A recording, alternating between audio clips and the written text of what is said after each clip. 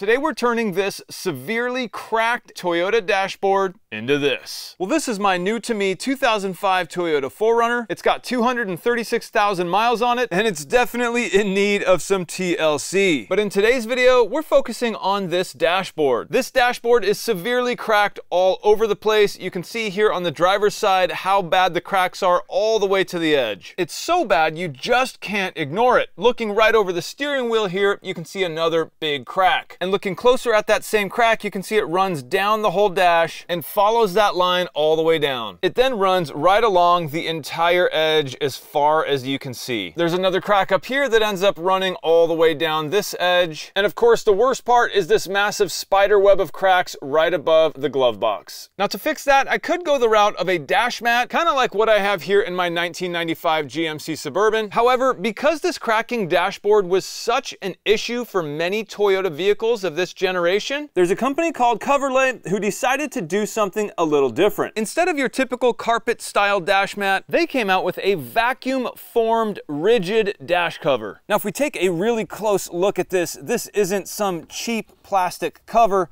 This actually looks like it is made of leather. Now the color on this one I bought here is black, and when you really take a second to look at this thing close up, you can see just what a good quality it is. They even do a precise cutout for the passenger side airbag, as well as an option for the center speaker if you have it. With this thing turned over, let's take a closer look. When you look up close from the back, you can see that there is a ridge here, and that is to help hide your old dashboard. Overall, this looks like a really great build quality, so let's see how we can install it. As you would expect, it does come with some directions, and per the instructions 3B here, it looks like we need to thoroughly clean the old dashboard with an ammonia type window cleaner such as Windex in order to remove any oils or preservatives that may have built up over the years. And I can confirm this dashboard was cleaned recently. I actually made a whole video about it, but because one of the main issues with these dashboards are not just that they crack, but that the actual material gets sticky, looking right back here, you can still see there is some hair that needs to be cleaned off of this thing. And with a brand new microfiber towel and my ammonia-based cleaner, I'll spray the cleaner right on the rag first,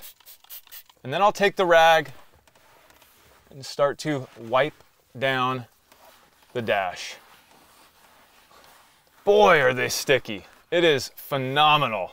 Well, the entire dash all the way across is now as clean as it's going to get. And to be honest, because of how sticky this material is, it doesn't really feel like I cleaned it much, but I definitely went over the entire thing more than once. Okay, one small side note I'd like to make about this center speaker cover. You definitely do not need to remove this at all. And as a matter of fact, I don't recommend it one bit. You can see mine is all glued back together. I was simply curious what was underneath that, if I could see the condition of the speaker down there. So I decided I would remove this, and upon removing, it literally shattered in like 4 or 5 different pieces, and I decided to try to glue it all back together. And here's the back, and you can see there are 2 of these yellow clips that are completely broken off. I think I can glue those back on, but this piece is so brittle from the sun, you can see it cracked everywhere. And yeah, I know this glue on here looks absolutely horrible.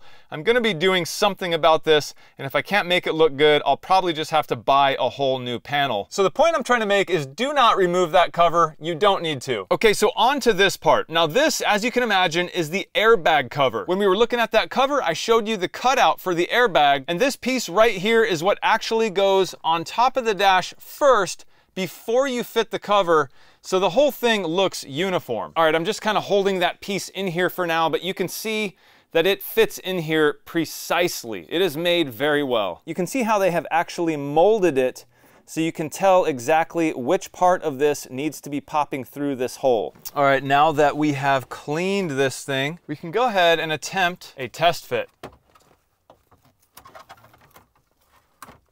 Boy, this dash is sticky. Well, I'll tell you what though,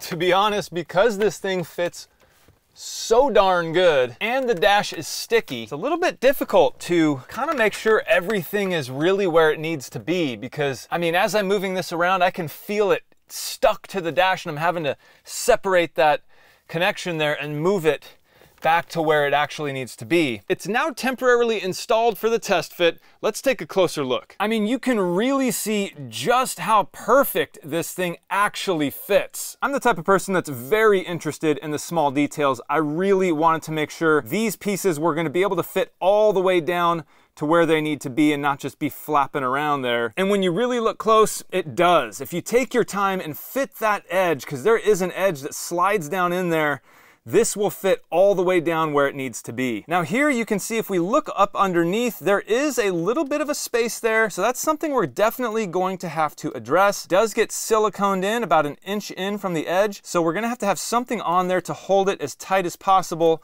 as that silicone cures. But looking at it from a normal distance, if that was siliconed in and glued nice and tight, that looks great. Sitting in the passenger seat here, you can see just how good this looks. I mean, no more cracks. It looks like a real factory dash. It just looks so good. But let's open this glove box and look up underneath and see what we're dealing with here. And you can still kind of see the cracks here on the very edge. I have to say my dash situation is pretty severe, so yours might be different. But this does, look at this. This is fit up there so perfect. It's not even glued and it is tight. And following that all the way across, you can see it is nice and tight everywhere. There's no play at all. Okay, onto this side here. So we're nice and tight up underneath. There is, I mean, the slightest, ever so slightest amount of play there. But you can see for the most part, that does a really perfect job of covering up that old dash. Same thing along the entire top of the radio area here. Now looking up here where the center speaker is, there is kind of like a ridge downward, a rounded off ridge. I'm definitely gonna have to have some sort of sandbag or something holding that down as the silicone dries once we final install this. But for the most part, that fit is darn near perfect. I mean, I don't know how much better that gets. Okay, from the driver's side perspective, let's take a look up underneath here, right above the radio. And you can see that we still can see a little bit of a crack there. But again, my dash is very unique. I feel like it's a severe situation with this. That crack is the one that does run all the way up. But in reality, when it's a little bit darker inside your car, you don't have a bunch of video lights in here, you're not gonna see any of that stuff. Furthermore, again, there is no play in this whatsoever. This was literally made for this vehicle and it fits like a glove. It's not glued down at all and I literally have no play. So this is like as tight as it could possibly be. Now the only other area of interest for me is this other little end cap. Because of the severity of the cracks in my dash, I was really hoping that this would get right down in there and cover that up. And for the most part, it does. You can see if I have this thing and I install it correctly and slide the edge there down in between this pillar and the dash, I think for the most part, I can get this to look fantastic. Okay, so how do we fit the airbag cover? It's gonna cover this actual factory dash here, but it's gonna slip underneath the Coverlay section. So now that I have this fit in here really, really well, I'm gonna go ahead and trace out this opening here onto the factory dash. All right, I test fit the dash. It fits like a glove. I've even marked out the area for the airbag cover. So now we gotta remove this thing and then fit that airbag cover onto the dash and then retest fit the Coverlay. I know, a lot of steps, but this is what goes into making this thing look factory. And boy, oh boy, this thing is stuck on here. I could almost leave it like this. This is how sticky the factory dash is.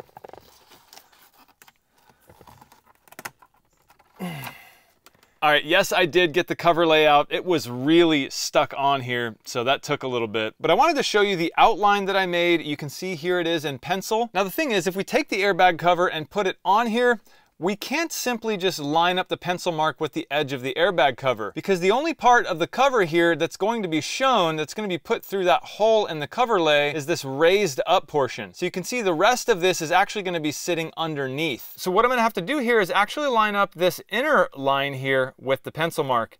And as you can imagine, that's going to be kind of difficult to do. Now on the back side of this, you can see they have this 3M tape. It's some very, very thin tape. That tape is really just to have this thing be set in place and not move. Hopefully you can tell, but part of it is also rounded. That's because obviously the dash is rounded. So this is, like I said, this is a precision fit system. This airbag cover is definitely going to be tricky though. I think what I'm going to try to do is do the bottom two corners. I'm going to line up the edges here. Okay, Might not be perfect. With that airbag cover in place,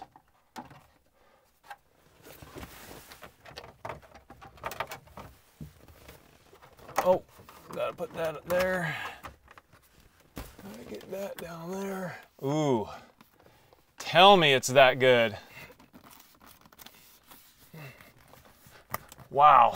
Look at how good that fits. So you can see it is perfectly lined up. I mean, as perfect as it's gonna get. The little raised edge is just coming out. Now, I haven't gone ahead and perfectly pressed every single bit of this in. I just really wanted to see if this was lined up well, and it is. Reading through the directions, you can see this picture they provide. This is like the inside of the dash cover, and there's a white line around the entire perimeter of it. And that white line represents the silicone. This is the tube of silicone they give you. So we'll go ahead and puncture this. And the only thing I have to do now is make sure that I'm only applying a small bead and about 1 inch from the edge of everywhere I'm gonna be applying. So I don't wanna get it too close, because when you press this in, you don't want it smashing out into the viewable areas. This silicone has to stay hidden. So what I'm gonna do here is I'm just gonna be very cautious. I'm even gonna go a little bit farther than 1 inch. And I'm not gonna worry so much about a ton of silicone, because you saw how tight this thing already fits without silicone at all. Okay, that's what my silicone looks like there. You can see it's not a very big bead at all, at least 1 inch away from the edge there. I'm gonna do that for the rest of the entire piece all the way around. One of the other reasons why I don't want to put too much silicone when I'm trying to handle this thing, I don't want to accidentally put my hand in silicone and then get it everywhere. So here goes that install. I'm going to try to get it as far back as possible. I know I kind of have to bend it in the middle a little bit in order to get it to fit. Let's see here. Okay. Let's see these edges. I'm going the extra mile, just making sure all this stuff is really pressed in there. What I have here is a bag of brown rice. I just need something that I can kind of wedge in here, provide some weight. All right, you can see the state of things so far. I have a wedge up here on the front of the dashboard. I have some wedges back there against the windshield and the dashboard. I have a sandbag right there in the middle. And I also have these bags of rice, which are kind of like sandbag, weight bags, you know. And same thing here on the driver's side corner. And then over here on the very end cap, I had to use some blue painter's tape. I pressed it down, stuck the tape, and pulled the tape down, and it's all stuck alongside here. So I think that's actually holding that down nicely. So far as I can tell, everything is held down really good. So I think I just have to wait. The directions say to wait 8 hours before you remove all this stuff. Good morning. Oh, hey guys. Did you guys stay here all night long? Well, let's go ahead and check this dash cover and see how it fared. Well, the directions state to wait for 8 hours before you attempt to take anything off. And right away, one of the first things I want to check is this masking tape. I had to replace the blue stuff with this white stuff because I felt like it would be a little more sticky here. And I think that worked out, because as I'm looking at this, it's still stuck to the edge pretty good. And it's also still stuck here. I was really nervous that this was gonna take off some of the finish. Let's pull this off. A little bit of tape residue there, but that should be pretty easy to get off. That was a tough spot, but overall, I feel like it looks pretty good. Like, it is stuck down for sure, better than if I didn't have tape, but I just wish I could have got it to cover a little bit of that foam that's showing right there. Okay, coming over here to the passenger side, I think first let's check this out. This, you know what, because this little lip here that slides down in there is so unbelievably tight, I was able to push that all the way down in there. There is a little bit of that silicone in there, so that was able to glue itself down and hold really well. There is no play there. That is solid. All right, I'm gonna take my 2x4. Yep, that's still really tight. So that wedged in there really good. Well, right away, one thing I'm seeing is that my bag of rice didn't do a very good job of keeping this section down. You can see it's still a little bit, there's a gap there, you know, and you can honestly see, looking really close in there, you can see my silicone that didn't actually make contact because the gap is so large right there. Now, of course, I did go over these scenarios in my head beforehand, and I knew that, hey, if I wasn't able on this first round to get this to stick down, I can always come back in here with some more silicone, slid right underneath there, and another wedge or something to hold this down. So that's not a problem. I wish it was glued down this first time around, of course, but the other thing is, once I get this cover back on here, you might not even see that. Okay, from the driver's side here, all we have left is this one other bag of rice, which doesn't seem like it was really doing much. I'm telling you guys, we didn't really need a whole heck of a lot of wedges and stuff like that. This thing fits like an absolute glove. So just by setting it right, by getting all these lips wedged down in there where they needed to be, I think that was itself enough to hold this in place and have it look good. And wow, look at that. It just looks so darn good. It really, really does look factory. I'm really, really happy with that. I really think this is exactly what I was hoping for. This is just awesome. All right, because I have some time before I can reinstall this center speaker cover, I thought I might as well squeeze a little more silicone up in there and then put some wedges on either side to try to get that to stay down. I was able to use a tool and pull up some of that plastic just slightly, and you can see I have a couple of globs of silicone in there. And now on each side, I'm just gonna wedge this on there so you can see how much that's pressing down there. There we go, that's a lot better. So I should wipe up some of that silicone right there on the actual dash. And with those two wedges on either side there, you can see it's being held down really, really good. I wish I would have did this in the first place. And yet again, it is now the next day. Let's see if these wedges were able to do their job. It looks like they were. I'm hoping the silicone is doing its job. So let's remove these and see if that panel stays down. Okay, well that's a good sign. All right, I'm gonna remove this one. Okay, well that's really, really good. This area back here that didn't get glued down the first time looks like it is now glued down. So that's a really good thing. Now for the final piece on this dash, which is this center speaker cover, I spent some more time with some glue and baking soda trying to really reinforce all the cracks here. I think I'm gonna take some sandpaper and just sand down the edges that are gonna come into contact with the dash. As for the top actual viewable area, you can see right over here on this corner, this piece didn't really fit back together quite right. So there was a little bit of a gap, which is one of the reasons I wanted to use the baking soda trick. But overall, while not perfect, I was able to get all those globs of glue off the top here. So I think it's really not going to be noticeable. I think this should be good enough. Well, with everything lined up, I'm hoping that I have enough clearance with this new dash cap. Please don't break. Please don't break. Oh, I heard a crack. I heard a crack.